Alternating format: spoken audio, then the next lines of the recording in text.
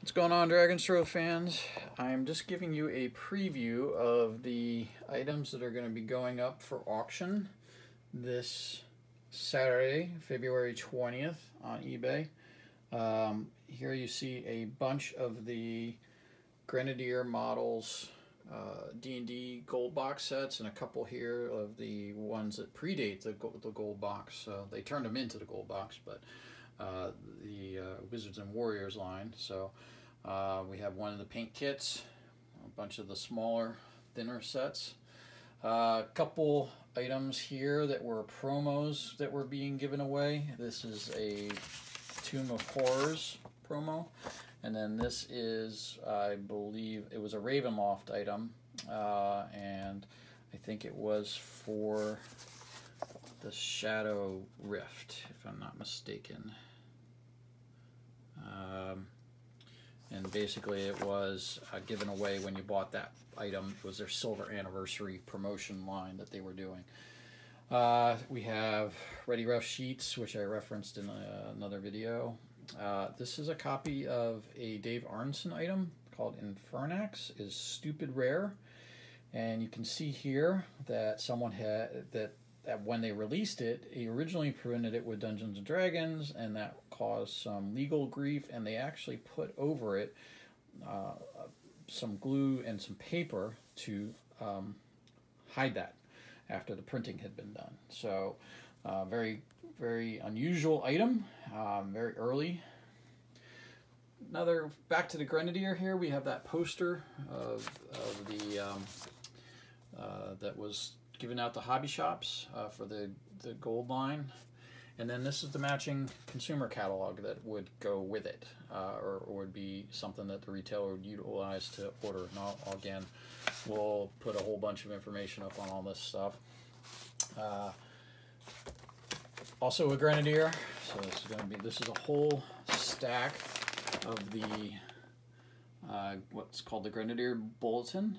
This is, I mean, probably ridiculously rare. This is volume 1, number 1, and I think it goes up to about 13 or so.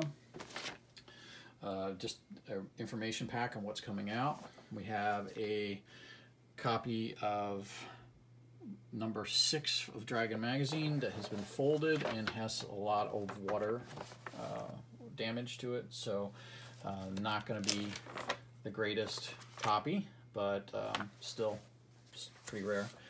Tome of Treasures, another early item from D&D. Starguard, 2nd edition, an early science fiction game. Beast and Men, a fantasy role-playing game supplement from the Game Masters. Pretty hard to find.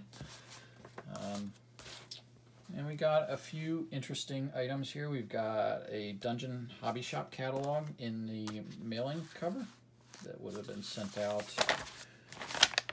Let's see. I don't think it has a date on it, unfortunately, but pretty cool. The Armory's Buyer's Guide to Fantasy Miniatures, Volume 1, Number 1. This is Armory was a retailer and distributor in the 80s, and this is 1983. Mail order hobby shop catalog, pretty crunchy shape here, but still interesting. A pair of Gen Con game convention books. This is Gen Con number 16 and Gen Con number 15. So I'll put those in as a pair.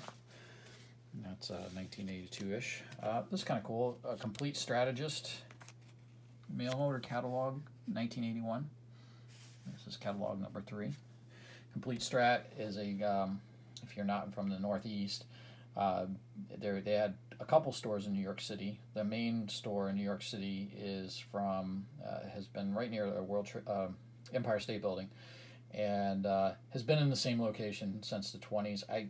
Rumor had it that they had a lease that they had signed in the 80s that was a 20-year lease with an option to renew it 20 years after that, and like they had just a great rent. So they've been able to maintain that location all this time. I'm going to bring up a couple more items here just to show. Give me a second. This is a TSR Hobbies catalog information sheet. I'm going to go through this. There's other stuff in there. This is just promo materials that were sent out to distributors or retailers. Very early stuff, and it's just all one-page papers, little catalog sheets. I've never seen this stuff really before. I've had this now for a long time, and I think it's just time to pass it along to someone else. But it's cool nonetheless. And then a White Dwarf #1. It's the second reprint, and unfortunately it's got quite a bit of water damage down in this corner here, so I'm just going to put it up for auction. A very unusual item. This is Ura, a fantasy role-playing in prehistoric times by Blackhawk Games. I know almost nothing about it. Very small press. Probably the hardest to find item in this lot is going to be this Strategic Preview #5. Strategic Review, if you're a collector, was the precursor to Dragon Magazine. The Strategic Preview had a very small in-house for TSR print run. This is basically just a mimeographed 4-page thing about what's coming up, and it was sent out to TSR staffers. It did not go outside of that. I think there were 6 or 7 of them, maybe. I'm not even sure. But this is extremely rare stuff. You don't see this almost ever, and this is the only one I've ever had in my hands. And Tech-A-Mole book. I don't know that this is particularly rare. It's game science, so it's after it had left TSR. Just a kind of a cool item. And then another game science or another Tech-A-Mole item is, I'm not even going to try to pronounce that. I basically believe this is it's the second printing.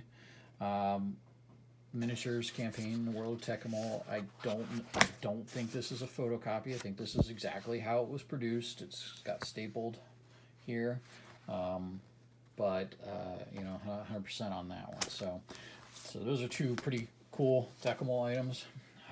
This is a nice item, and it's practically brand new.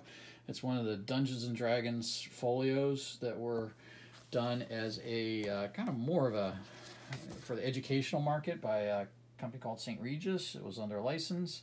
They did about 5 of these. You can see here, original 29-cent marketplace price tag. A lot of schools would have sold these, or like drugstores. I personally had one that was a different one of these, and then used it until it fell apart, basically, to keep my characters in. So they're pretty hard to find these days, and thus collectible.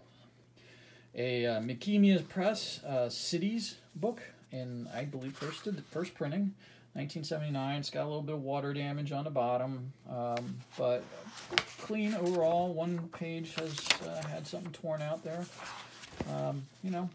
Just not something you run across often. So this is a pretty unusual item. I've never seen it previously. That's Deep Delve. And this is by Clint Bigglestone from the Fantasy Factory. It says 1980. David Hargrave. It's dedicated to him.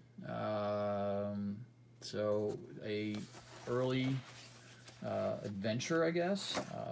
Kind of cool. Anyway, we'll see what that goes for. And then really, these are a little rough shape, but these are all first prints, if I'm not mistaken. We've got, printing, and the texture tells me it's just a first print of the Monster Manual, first edition. Pretty clean, dirtiness from use, but name in the front cover. And then Player's Handbook. Same thing, name in the front cover. They all came from the same collection, the same person. But again, I believe these are all first printings. of the books. This one's got some pencil writing in it. I don't think any kind of highlighting or anything like that. And then again, you know, this is interesting because we have now 2 monster manuals. This is, you know, this one has a orangey coloring, and this one has a red coloring. Inside, again, it doesn't have any printing in it, so I'm going to have to do a little bit of research and try to determine, you know, what's the difference between the 2 here. They both have this, this one's got a little different texture to it, so